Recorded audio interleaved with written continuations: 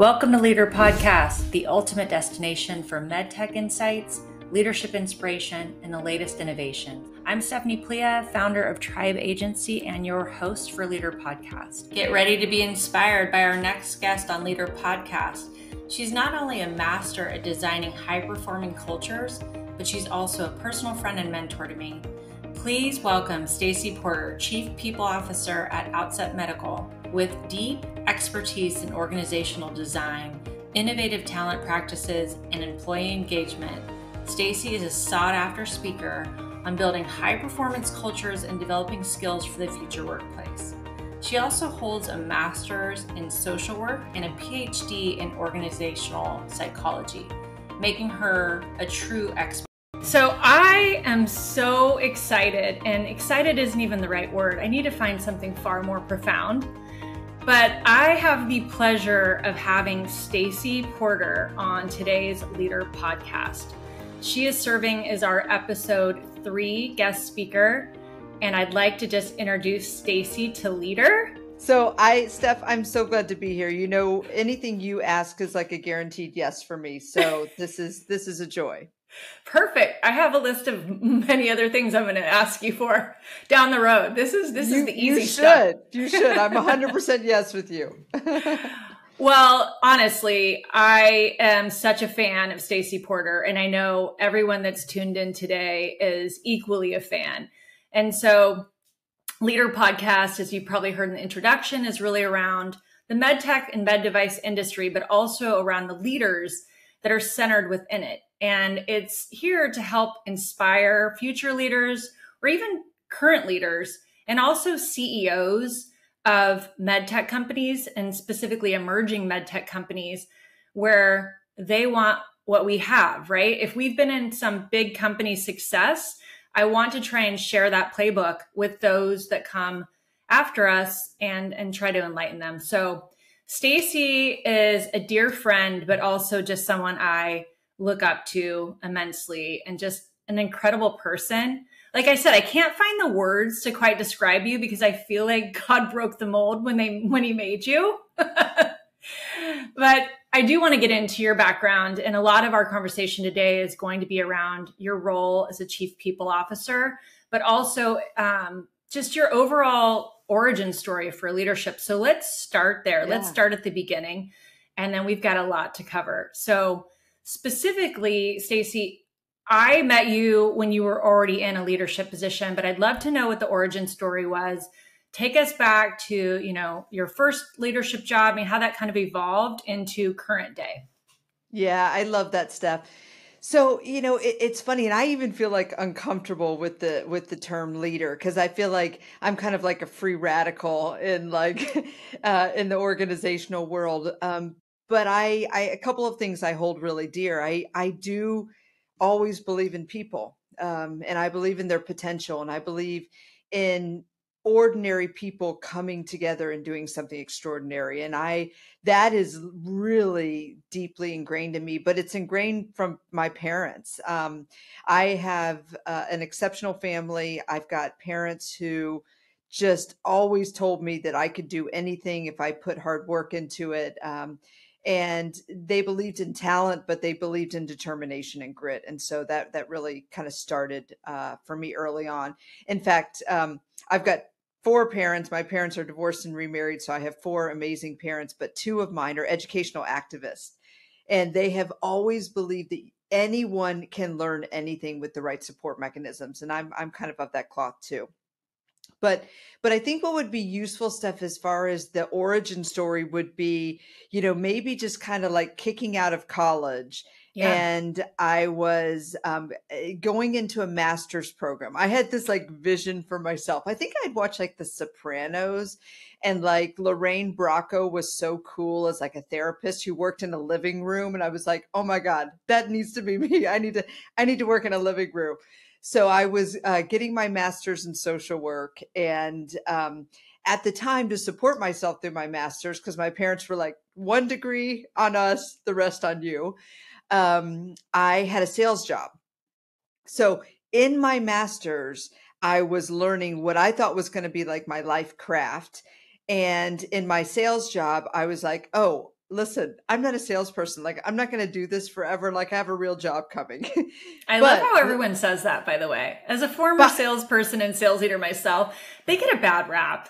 They keep the lights on and they bring the revenue in. So we have to honor them. But yes, everyone thinks I don't want to be known as a salesperson. So that's funny that you say that. But Steph, here's the funny thing. So in my master's program, it was like all of this, hey, humans are deeply flawed. Everybody has these pathologies. Let's just try to bring them up to like a normal citizen level so they can like pass in the world.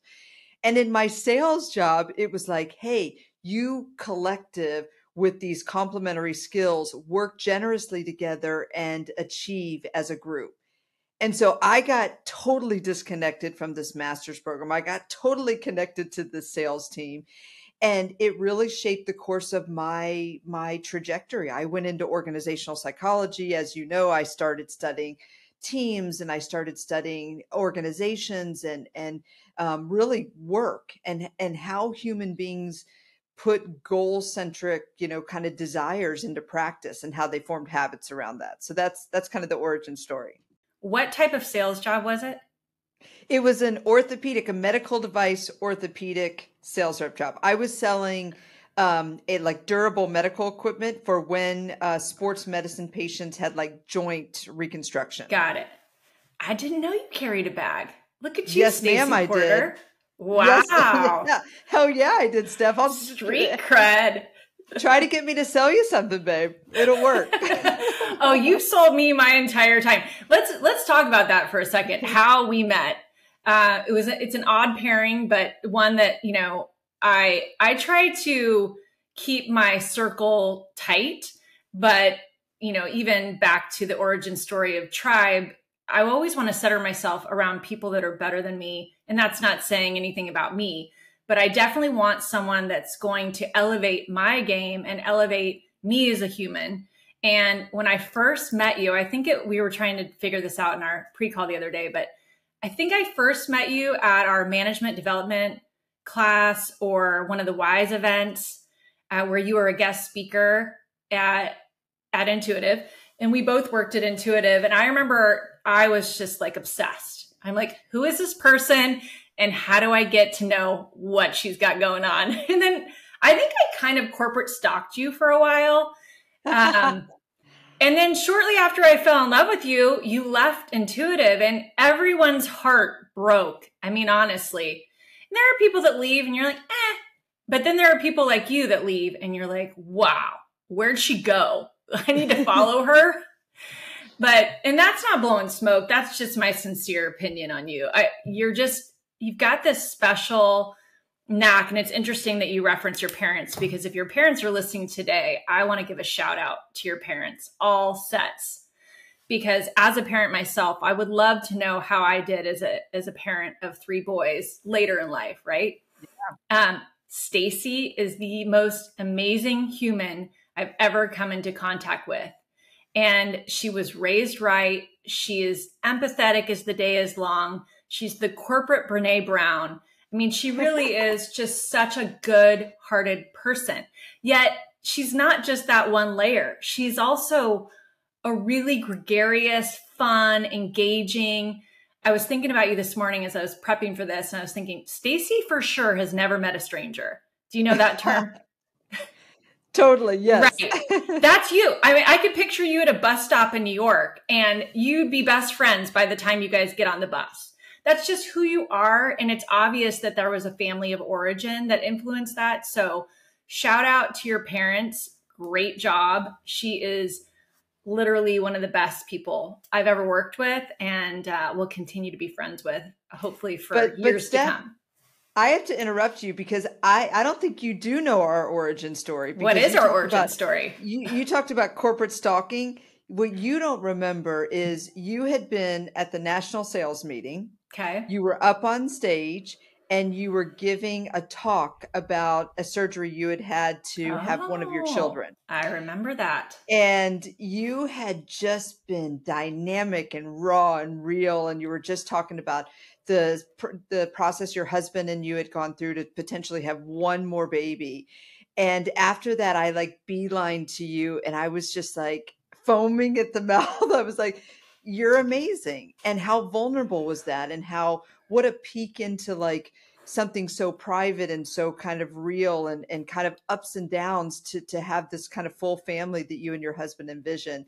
So I fell in love with you way before that management development program, babe. Who knew? Who knew? Mutual affection.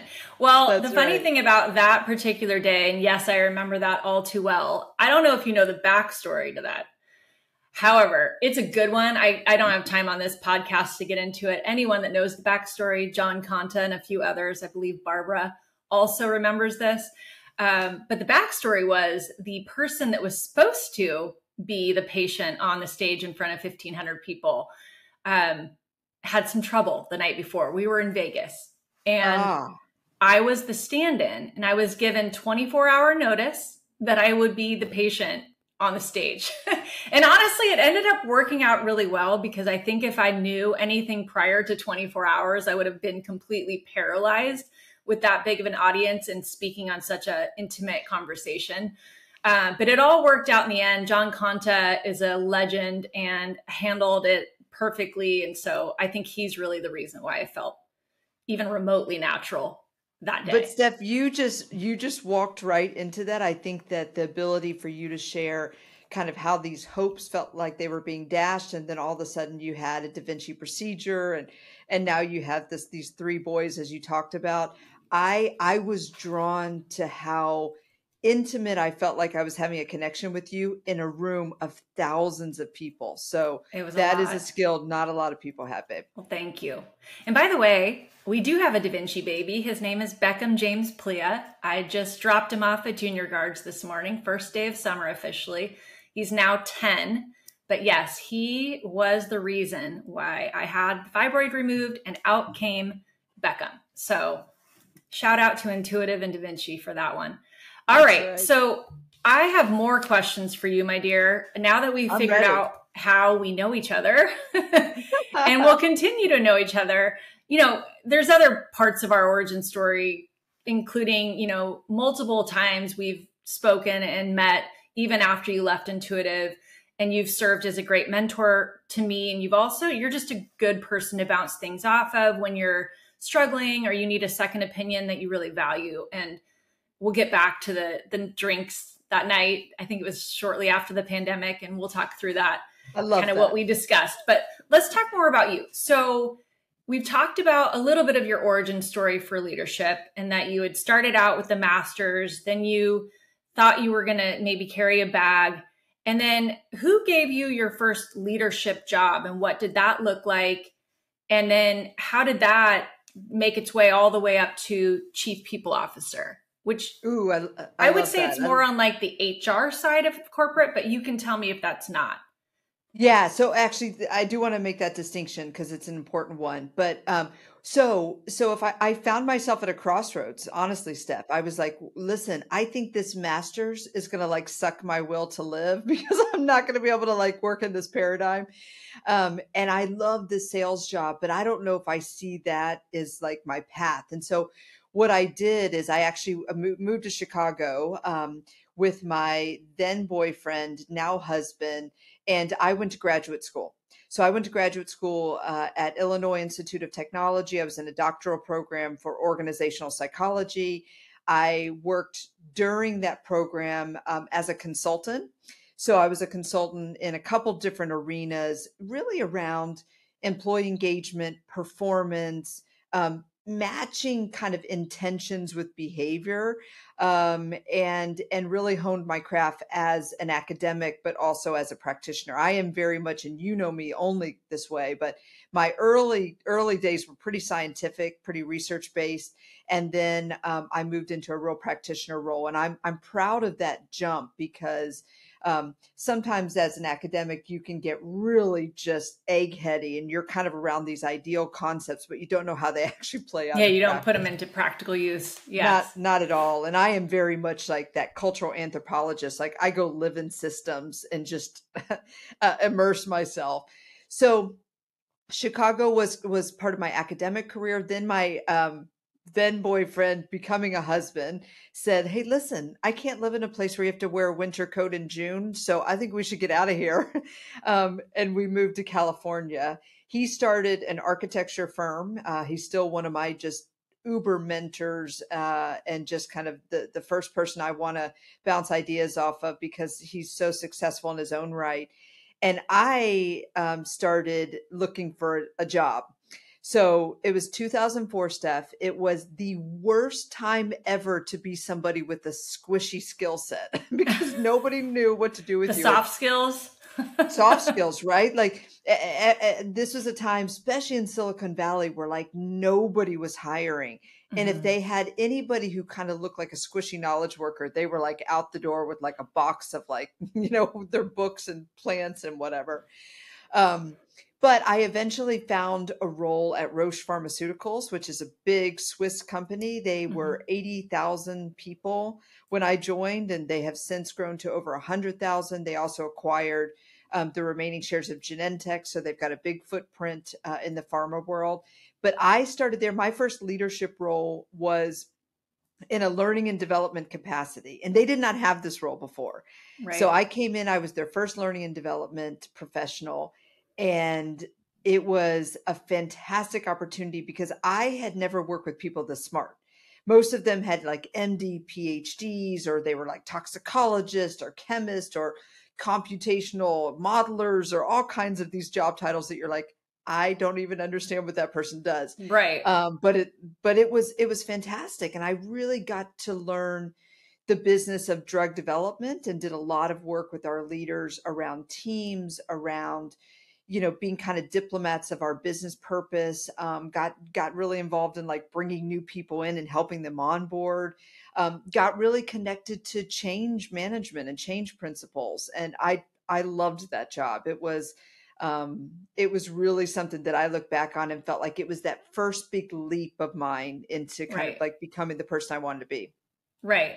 I feel like you kind of got your degree in an area of interest, and then you over time wore people down and got them to create a role since they didn't really exist. I mean, now we live in a super squishy world. I mean, you could write the book on squishy in this new cultural environment where everything's soft and almost too soft for me.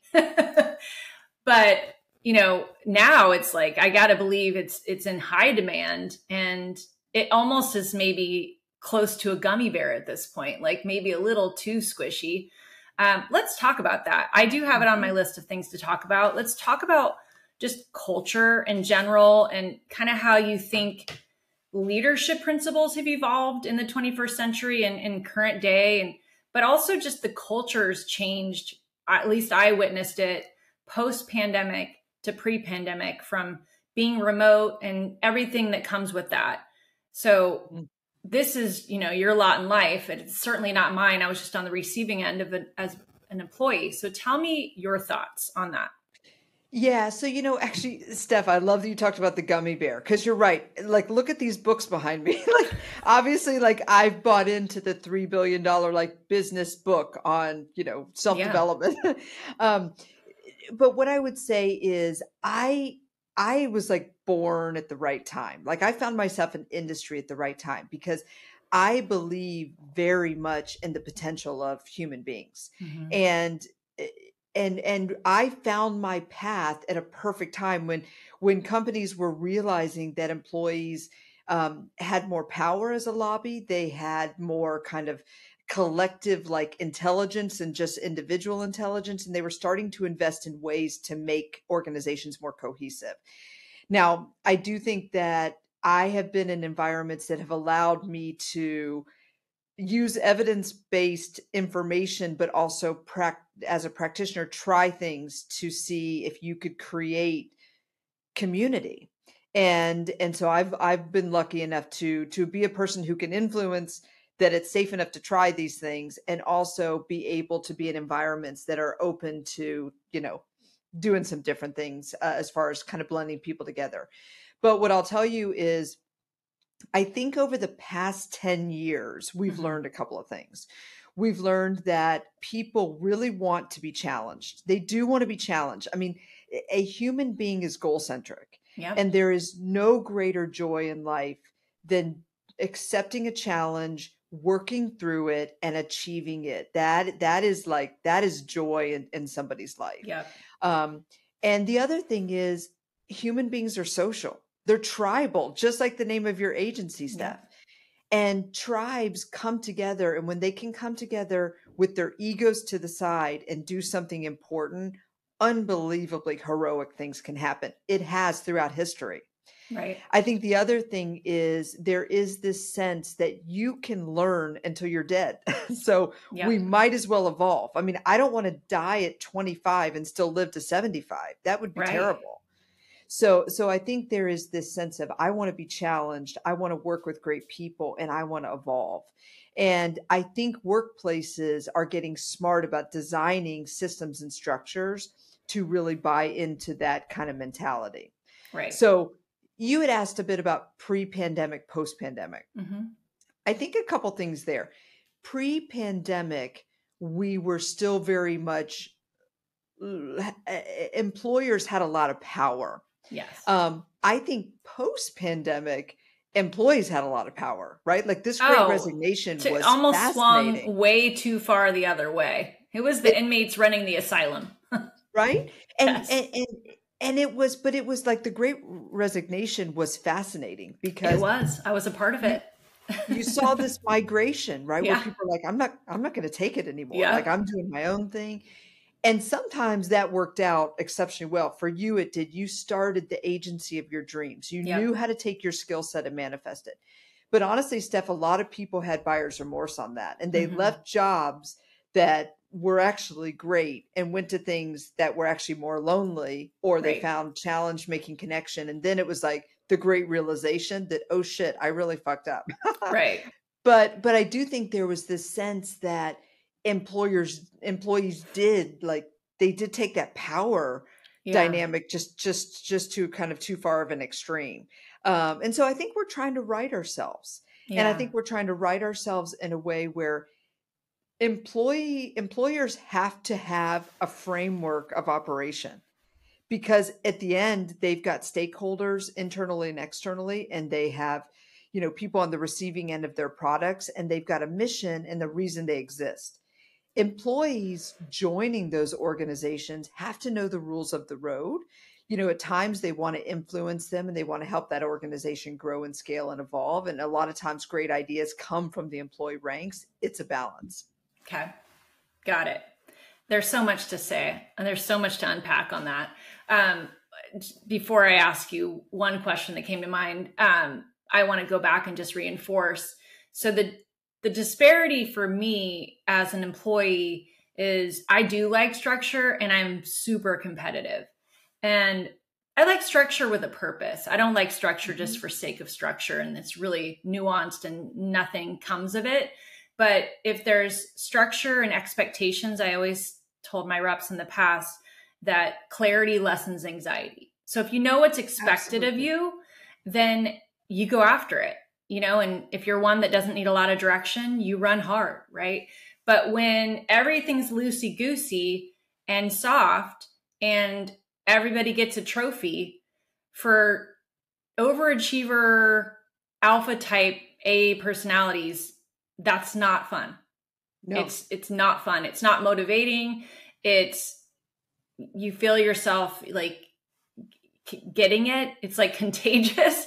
And I felt like for me, I got to a point in my career where I felt like I was taking steps back versus forward as far as getting challenged and doing things that stretched my brain and also stretched my abilities and added to me. So I think, everyone's got to make their own decision on what their journey looks like and when it's done and when there's time to create a new journey. But I saw so much social experiment after the pandemic. Working in the corporate environment, there was just so much that came of it. And I think a lot of it came from anxiety.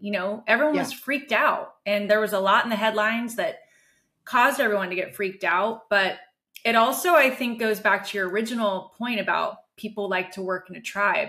I am very social, and I like being around people because I think what might make someone mad if they don't know you and they're just showing up to a Zoom call and you say something snarky. But if you just had dinner with them the night before in the corporate office and you knew all about their family and they know about yours and they know you're a good person, that just rolls off the back, right? They're not even listening. Because it's like a deposit filled environment. You're giving way more deposits than withdrawals, and the little hangnails don't get even discussed because nobody sees them. But I felt like towards the end of my time in corporate, it was like every hangnail was addressed, and it drove me nuts. It's just like, we all need to get a little perspective. Well, and Steph, I love that you said that, because I'll be truthful. I come off like a heretic sometimes about some of these things because I don't totally believe in the whole burnout culture. I believe in peak performance. So I believe that you create an environment where people can be very, very potent versions of themselves, but they have to choose that. And I mean, I'll tell you, just like for myself, I train for this job. I find time to think. I like exercise all the time. I don't eat sugar. Like, I have all these like weird things to make sure that like my brain is engaged in the highest capacity way. But that's what I need to bring to this. I have employees and I have a business that needs me to think deeply about things and not have strong perspectives that are loosely examined. My perspectives are strong, yes, but they're strongly examined. That's a good point. Yeah, you are one of the most open people I've met. And I would love to really break down what you really think, but I think I actually know what you really think. You're open to, at this point, I say it. You're open. You're not someone that's so convicted in one way that it's the only way. And I think that that's noble. I think you may have your approach, but you're open to hearing other approaches that give you the same result. And as am I. I'm all about results. So if someone can teach me a better way or a faster way to get the same result or a better result, I'm all in, right? Okay, so let's talk about workplace, since we've kind of evolved into this workplace conversation. What are you excited about in this new workplace, remote or not? And what keeps you up at night as a chief people officer? Yeah. Oh gosh. So much there. At 2 a.m. I am literally walking around the house. I'm like, how do I think about this? No, here's what I'm excited about in the workplace. Okay. I'm excited about how incredible it is that we have tools that connect us with higher fidelity than ever before. I love that you and we've got miles between us, but it feels like we're in the same room. So there is this real movement to be able to use tools and technology to connect people so they can get work done. At the same time, I think that work has never been less productive. So I think often our meetings aren't very productive, and I think we don't really like examine why. I think sometimes we're a little bit loose on goal setting and accountability. I am a real advocate of very robust information flow, and I think sometimes companies, as they get bigger, information becomes like, it's almost like plaque in arteries. It starts to get clogged in certain places, and there can be a sense as companies get bigger that employees are like, wait, I don't really know what's going on. I feel like maybe I'm getting to the fringe. Oh, maybe I don't belong. Oh, maybe I should move on. And that's really heartbreaking to me. So I think that work needs to remind itself how to get productive again. And that's really about simplicity. I also get, I'm never more thrilled than when I can actually watch, not in a creepy way, a very high performing team. I love to watch high performing teams, and they have a couple of qualities. They are unambiguous about why they came together and what they're there to do. They also are incredibly mature about putting their own agenda and their own ego to the side to focus on the mission. And when it's time to disband, they know it's over and they disband and they move on to whatever is their next calling. I'm fascinated by high performing teams, and they actually do really the incredible in organizations. So that's my joy in the workplace. What keeps me up at night, Steph, honestly, is I worry that we're losing the ethos of hard work. For me, a job well done that feels hard, that I know I left everything in the room or everything on the table, or I used to be a swimmer, so I used to say everything in the pool, that there is nothing more satisfying than that. And I think I would hate for somebody to go through their life and never feel that sense of real accomplishment and what they can do under their own steam. So I appreciate the mental health dialogue, but I also really appreciate how people can think of being the most peak version of themselves and how they can train for that. And then once they're there, how they can contribute those strengths and put them on display. And one of the things I often tell people in our organization is, I said, listen, your boundaries are your own. If you make them inconvenient, guess what? I'll trample all over them, because I'll take every bit of your intelligence, every bit of your strengths, and I'll use them. And you should want me to. And you just described why we are best friends. See, because I 100%, if I could give it another 101%, agree with you on that. I personally subscribe to high performance teams, and I even started every team. I inherited teams, I developed teams, I started them from scratch. And the first thing we'd say on the whiteboard session for anyone listening that's been on any of my teams is, we're a high performance team. If you're coming to kick your feet up on the couch, this is not the team for you. And it's setting that stage, setting that expectation, and also rolling up your sleeves and getting out in the field with your crew and doing exactly what you're preaching. You can't be a high performance team from an ivory tower.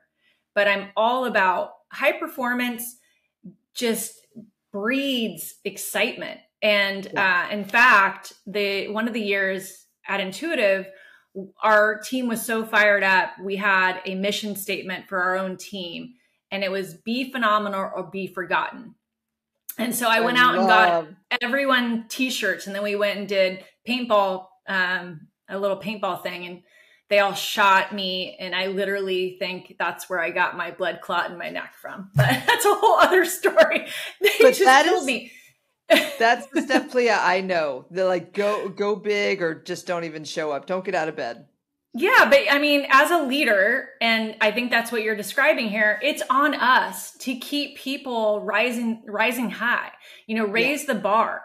Don't settle for mediocrity. It's like the death of overachievement in meritocracy is kind of seized. And I don't want that to happen, because like you said, there's lessons in being challenged. There's lessons in being on a great team.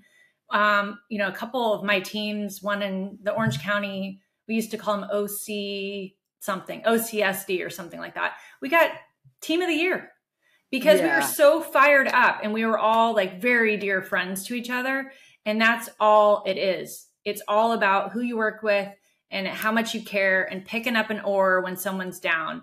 But if you're all disconnected and you're all on Zoom calls all day long, and the leader isn't really bringing you guys together and creating that union and creating that expectation of a high performance team, then everyone's on their own, and they're just using their own pilot light, whatever that is, if it's dimly lit or it's a hurricane in their body, and they're kind of using their own gauge. Whereas you set the tone and you say, this is a high performance team, and we hire high performers, and the expectation is that we deliver the results. So that just like literally spoke my language. I think one of the other things for me is, I am always obsessed with something. And that's even the language I use. You know me. Same. I in fact, I've gotten to the point where like even people in my network are like, okay, Stace, what are you obsessed with this year? And I'm like, wait, I'm obsessed with managers. Like, I'm going to build the best managers in the universe. And people are like, well, that's a little bit insane. I'm like, not to me. Or I'll be obsessed with, productivity, and how do we think about, like, when we come together, making sure that time is used really, really well. Or I'll be obsessed with progress in some way. And I think that once you identify that breadcrumb of what your organization needs you to do, and you just become obsessed with it, it really is a focus. You can really just kind of dampen out noise. 100%. And so I do love it when I see people who are just they're obsessed with something. They know it's the Yeah. right thing. They know they're the person who's called up to, to help, move that, create momentum or move that ball forward. And so I love obsession in people. Your obsession is contagious, and that's what makes you great. So keep doing what you're doing. And it actually was a phenomenal segue. You should come back and do a podcast number 2, because I had on my notes to ask you about mission and vision, because several of my MedTech clients, they're all in the pre-commercial stage. So most of them have a very nimble marketing team, pre-sales. They're more than likely doing a 1099 sales force, and they're farming out through Tribe their marketing intention, launch strategy, brand strategy. And a lot of what goes into the brand strategy is, what do they want to be best known for? And 9 times out of 10, I have found the CEO, when I ask them the question, what's the mission? What's the vision? And then also, what do you want to be best known for? Because that's what all the marketing and branding effort needs to convey, right? Yeah. They're all thumbs. They're all thumbs, or they think that that's like too soft. It's not meaningful. And I wholeheartedly disagree. And I would love to get your thoughts. As a chief people officer, you have a lot more pedigree in this than I do, or credentials in that. So what are your thoughts? And then I'll finish with my thoughts on that. Yeah. Well, honestly, Steph, I love the mission and vision concept, and I'll tell you why. A mission is the reason that you exist. It is the reason that you have a job inside a company versus having that role be farmed out to somebody else. And you should know what that is. So for me, my mission in this company, or when I've been across different companies, is always the same. It is enable employees to do the best work of their career. You reduce that friction, give them, avenues to create connection, connect people to information, connect people to tools. That is my job. Make it easy. Yeah. The other thing for me, I always do have a vision, and sometimes it is around, hey, I want high performing people for 36 months. I want high performing people in this company for 3 years. And you might say, well, why does that matter? Don't you want them forever? You want them for as long as you can get them. As long as they're potent, as long as they're high performing, you want them. However, in the Valley, the average tenure is 2.1 years. That's not a long time to get deep. Is that just a recent statistic? It's within the last year. It just means that what's happening are that people's time within companies over the years, over the last 10 to 15 years, has gotten dramatically shorter. So our average tenures used to be, much longer, 6 years, 7 years, maybe 10. It come down to the point that now, 2.1, people are not staying in companies that long. Right. So if they're not staying in companies that long, you have teams that come together and you've got skill sets that are available for a short amount of time. Yeah. So how do you create structures where people say, it's valuable and it's viable for me to stay here longer than 2.1 years. Hey, I'm going to see myself there for 3 years. Hey, I'm going to see myself there for 4 years. And we do know that often in companies, especially in knowledge working jobs, the year between like the second and third year, like after 2 years, that year between kind of, ending a second year and moving into a third year, people get really good at their jobs because they've got great connections. They know the systems. They know how to navigate. They've got a savviness. They've got the language. They've adopted the rituals. They're bought in. They're 2 feet in. Right. So oftentimes, between year and 2, people get exceptionally good at what they're doing. And then that's what you're saying is the average year that they leave, right? Yeah. That's unfortunate. Yeah. I wonder if it's because the working class, or those that are kind of going into these corporate type jobs, are younger now. And, early in my career, I hopped from job to job to job in my 20s just because I was building revenue, right? And I really didn't know where my true north was, and I didn't have a huge amount of loyalty. And then once I found my real passion for my first company, I stayed there for 12 years until we were acquired. The whole company got acquired by Fujifilms. But once you find it, even if you're young, you can stay the long haul, but it's because that particular company really built a culture that was a family culture. We had a mission and vision that was constantly referenced to us and always kept it right in front of us. And then I would say the same for Intuitive. My time in Intuitive, I was there for 12 years. The one thing that kept me going, back in the day when we talked about driving the curve, we would start with each specialty and then just take it all the way to the top and then start on the next specialty. But always in the back of my mind was that patient first, always. Always. And we literally lived that. And I was a patient and half my family were patients. And so for me, that was really meaningful. And it's what kept me, even in the good days or the bad days, staying the course, because it was all about giving access to minimally invasive surgery to all patients and not having to open them up. And so that was a really meaningful mission and vision to me. And I'm trying to find a way to convey that to these emerging CEOs. Right now, they're just focused on rounds of finance and keeping the lights on, right? And good for them. That's really what they should be. But I think there's always a cornerstone.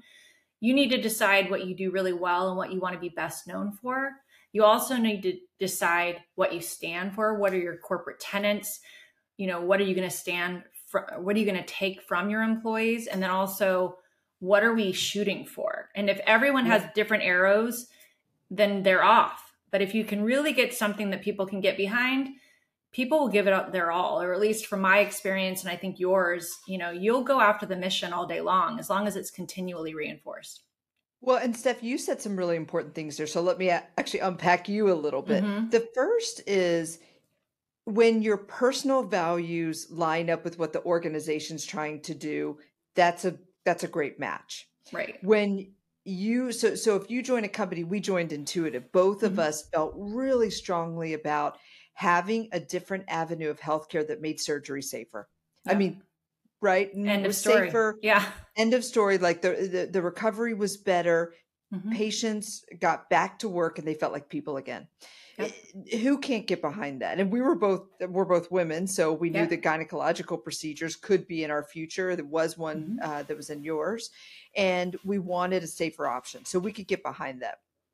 The other thing is, I always want a job that is going to develop me, but is going to allow me to use the strengths that I natively have.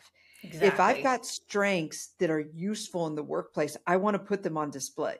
And I want a job that allows me to do that. And then I think the third thing is when you work with great people, it doesn't feel like a job. It feels like a calling. It feels like you're coming into like this coalition of people who like you run in the door. You're like, oh, I can't wait to see these people. Oh my God, it's Monday. I can't wait. Like I'm done with the weekend. My 3 at home. I'm over you. I'm going back to like my work family. But so I think it's a company that your values match up with. I think that it's challenge in its ability to utilize your strengths. I think it's great people. And then I think as you evolve, you want to see that company evolve. Mm-hmm. And one of the things I love about the companies I've been in is if there is an ability to work ideas into an organization and make it better, that feels like oxygen. Right. Yes. And the opposite, if you have ideas that would be productive and they are not welcome or there is no inbox for them, then it can be stifling. So, and then what happens is you stop tendering those ideas. That's right. So they're only kind of like within you. And then that organization doesn't know it. It's dying. Yeah. Because now it's called silent descent. Yes. Yeah, exactly. Okay. We're rounding out and I have 3 questions that I ask each leader that comes on the podcast. But before we get to that, I do have one other question that I was thinking about that I think would be really meaningful.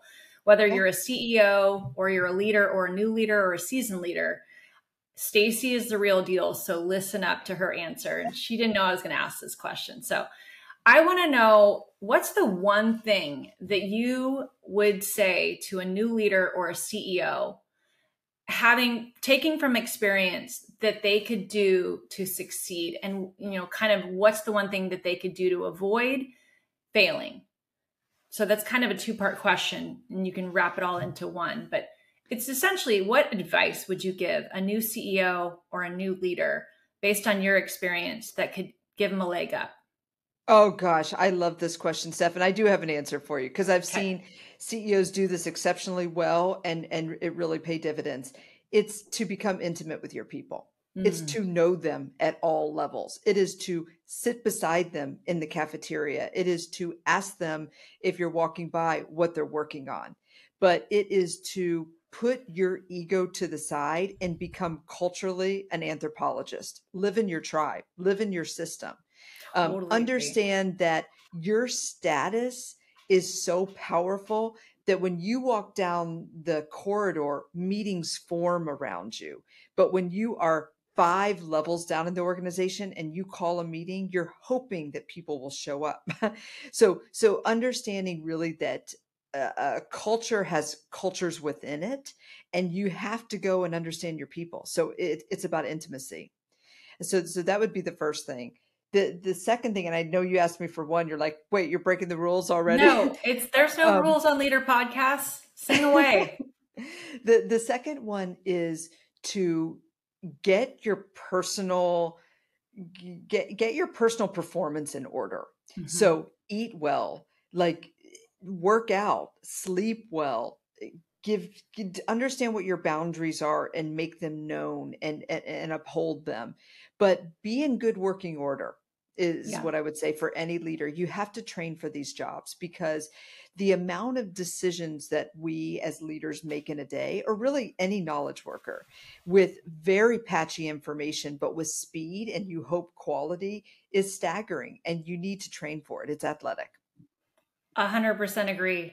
There's a book that someone had recommended to me in my early leadership days. I wasn't aspiring to be a CEO in my 20s, but they gave me a book called How to Become a CEO. And in that book, which is actually a great book, it's a very small read. I think I read it on a treadmill in one sitting. But it talks about balance. It talks about the best CEOs are functional. They have healthy marriages. They are not drug addicts or alcoholics. They're not sitting at the office till 4 a.m.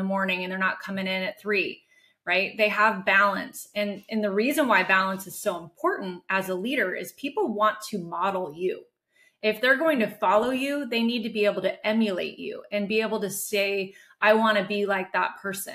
And so if you're this broken, and this has happened to me, I've had people above me, they're a mess. Like their marriage is falling apart, their health, that they've gained 30 pounds. And I'm like, well, I never want that job. Yeah, You know, exactly. they never see their kids. They rarely see their wife. So I think that is everything for a super CEO, is to be healthy and be the person that everyone wants to emulate. And then going back to what you had said originally, I know you didn't mean that only leaders of direct people need to be intimate with their people.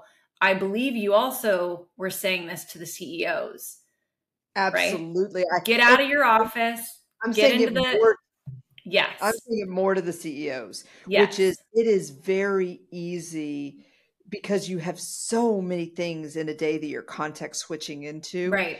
Just feel like you need to kind of like pull away and just sit in a chair and have like 11 hours of inactivity. The sitting, what did they say? Sitting is the new smoking, but just mental activity, but no physical activity. Yeah. Uh, the intimacy is important. And Steph, here's where I'm going to talk out of both sides of my mouth on Yeah. just to train for this role. Okay. You also do have to have fun. And Mm-hmm. I will tell you, the cultures that feel the most vibrant to me and the most alive are when you have leaders who know how to have fun.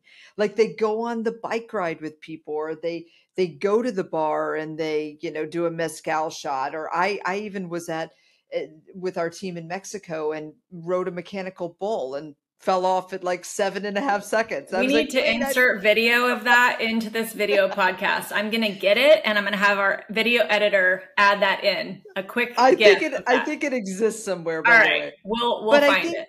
I think life is too short to Yeah. not have a little bit of fun and let people see you just have a Humility bit of too. a silly side. Yeah. So I think that's important too. You know who, and I think you're going to agree with me, but you know who did that really well? I actually have two examples, one from Intuitive and one from my company that I worked for prior to Intuitive. Gary. Yes. Gary, actually, he scared me because I would be walking to go have a meeting with Glenn or someone else, and if Gary was in his office, he'd say, "Hey, Steph." And I'm like, "Oh my gosh, is he talking to me? Don't talk to me." Yeah.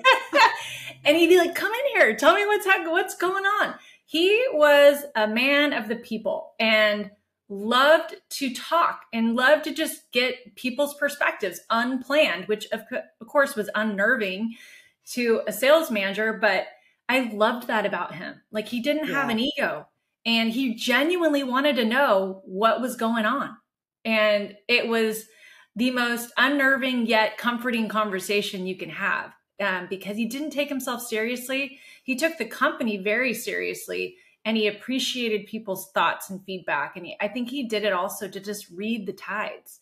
But that was one. And then my former guest that was just on last week, Rhonda, she was the CEO of a couple of companies I worked for, and also was just really intuitive and knew everyone from the janitor all the way up, and titles didn't matter. Everyone was part of the same mission and vision, and everybody had an opinion that mattered to her. And so, totally reinforcing what you're saying, if you don't know your people from the top down, it's a huge miss, because when people feel like you're invested, they will run through walls. And I mean, I've always said, I'll stay with Gary at the helm. I'll stay until the end of time, because he is just that legit. Okay. Well, and I have to tell you, I have worked with some amazing CEOs. I mean, I Franz Humer, who was at Roche, was unbelievable, Steph, with what you said about certainty. Mm-hmm. He always said, "We're not going into Me Too drugs. We're in novel applications." Like he was, you never had ambiguity with him. His message was always the same. I worked with Paul Moritz, who was the CEO at VMware, and he had come from Microsoft and had just been, I think he worked on I think he was one of the leaders of the 25-person team that created Excel. I mean, he was just a prolific engineering leader. And he was so soulful about a sustainable kind of, planet and how we could give back as a company. I found him magnetic. Then I worked for Gary, who I agree. I mean, Gary for me has just been, he's a friend, he's a mentor, he's somebody who really was an ally when I came to Intuitive. But through my tenure at Outset, he's also just been a wonderful sounding board for me. And I always ask him, I'm like, why do you make the time? He's just a good person. He said, I always learn something. He said, Stacey, if I come and meet with you, I always learn something.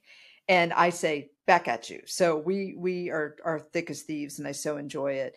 And then, I work for Leslie Trigg, who for me is such an exceptional CEO because of the way she prepares. She, in any interaction, is going to get more information than anybody else. She's going to ask the right questions. She's going to be prepared. She's going to have thought through what she wants to get out of that interaction. She's going to be present.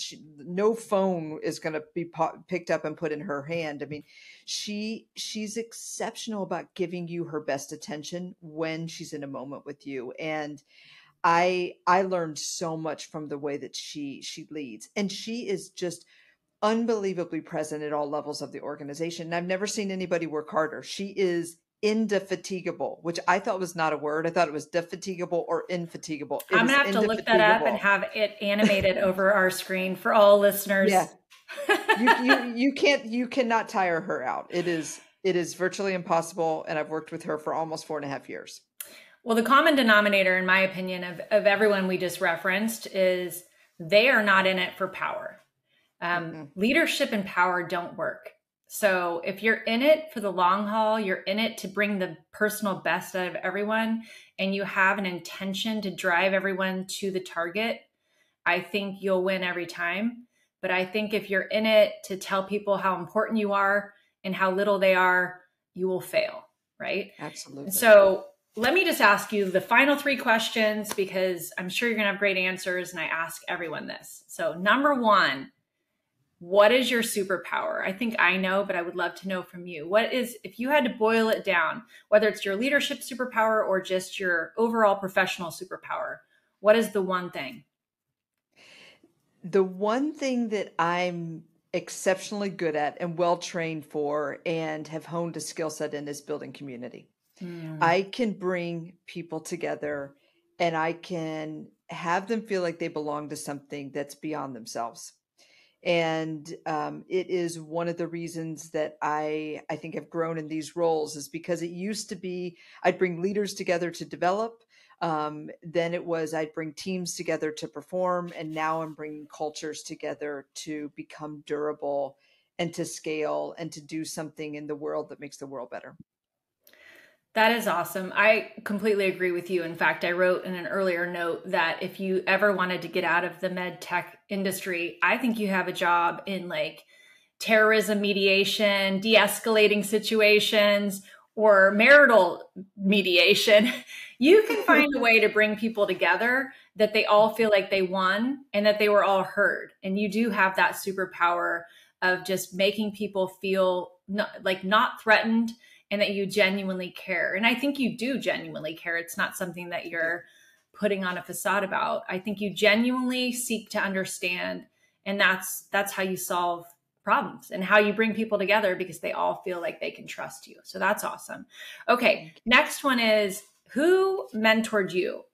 I know you've been a mentor to me and several others, but who would you attribute, how you've shaped your leadership style and your overall professional style?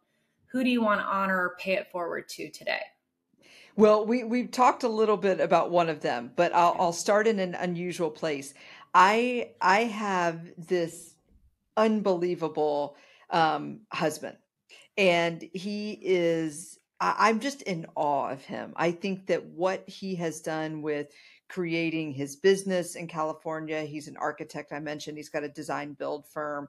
I love to see the way that he interacts with clients. I love to see how he problem solves with them. He does residential remodeling. So he is going into homes and helping them determine how an existing structure can be a place that they want to live long term in. Mm. And I'll never forget being in kind of a client meeting with him. We were going to lunch and we were stopping by on a Saturday. And we were walking around this home, and the client was looking at the footprint and talking about how they'd use the existing footprint. And he just kind of whipped around and he said, "Do you want the kitchen to be here? Because it doesn't have to be here."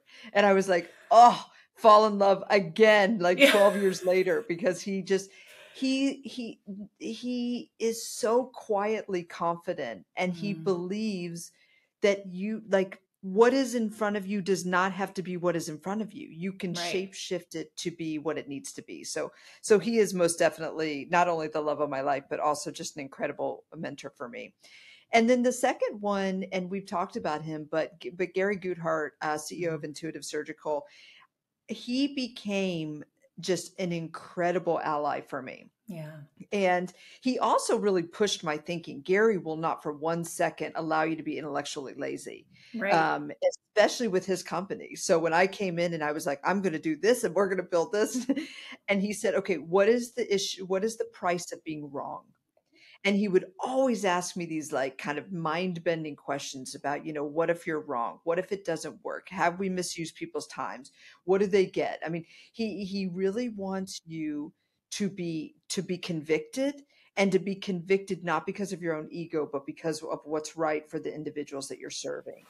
And Steph, one of the things that's been amazing is I probably spend more time with him now than I did at Intuitive, although we were just unbelievable allies at Intuitive, because he's continued to mentor me my whole career at Outset.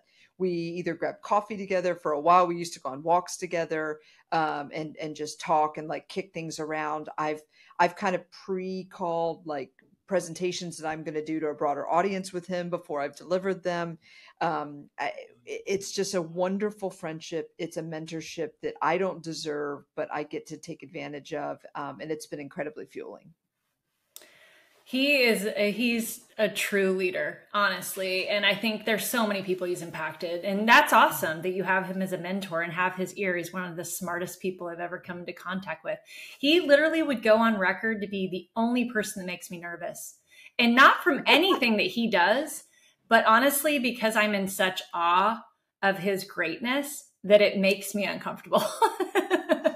Tremendous. Okay. So the final question is leadership books. You and I both, I see all of the books behind you, it doesn't even need to be a leadership book, but a book that made an impact on your career that you would recommend for someone either going into being a chief people officer or going into a leadership role or a CEO role or any kind of people leading role. I have several as well. But what's the one that impacted you the most and that you kind of use and frame your style? And which one would you recommend if you can only pick one? If I can only pick one, it's going to surprise you, but it's the book Rework. And it's a book by, and I'm going to mess up the names, but it's, and Steph, it's on, where is it? It's on my bookshelf here somewhere, and I can't put my eyes on it right this second. Sometimes I actually give it to people, and then I'm like, wait a second, bring that back to me. But it's called Rework, you said? Rework. Got it. Yeah. And it's by two individuals. They actually were software developers, and they created this programming language called Ruby on Rails. And then they created these productivity tools. But what I love about Rework is that it is written from a perspective of when companies get big, people get small. And so it's like, how do you keep swiftness and smallness and the good things about being kind of fledgling in a company without kind of getting too ahead of yourself or getting ego driven or getting undisciplined. And so it's got these different lessons, and it's really, in many ways, you could say it's about building, kind of a SaaS or a software company, but it really has broader appeal. And I think it's exceptionally well written. I think the messages are very kind of cogent and crisp and current day. I love it. I read it almost every year just to kind of refresh myself, just because I do find so much value in the simple principles that it espouses. You know what I love about that book that you just brought up is I've never heard of it and I've never read it. So a lot of the books that we've all referenced, we've all read, and, everyone says the same thing at the podium. And so we all write it down, and we all, like, one I'm right now, I just had shipped to me is Atomic Habits. So I'm going to read that, and then I'll let you know if it's something that's actually made an impact on me. But I'm definitely going to, if you are impacted by it, I'm reading it. So Rework Good. It is. It's worth it. It is worth it. All right. Well, let me tell you something. This has been a pleasure. It's honestly not work. It's so fun. And I actually got to know you more than I thought I knew you. And just kind of got an opportunity to showcase what makes you great. And so one day I would love to meet your husband, because I'm sure he's as good, if not better, it sounds like, than you, which is hard to do. Better. Hard to do. But again, shout out to the parents. Great job on Stacey. But honestly, I just think your approach to life, we need more of that.